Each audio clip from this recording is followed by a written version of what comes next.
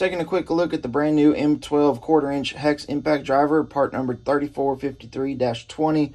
This is the new Gen 3. Here it is sitting on top of the Surge. You can see it's a little bit shorter. Handle is pushed back some. It's also a lot lighter. You can tell when you're holding it in your hand. Got the brand new tri-LED around the quick insert collet, one-handed bit insertion with that.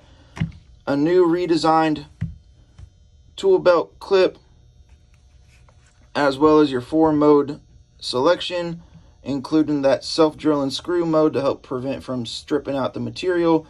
Overall, it's only 5 inches from front to back, with the fastest application speeds in the subcompact market, even outperforming some 18-volt subcompact impact drivers.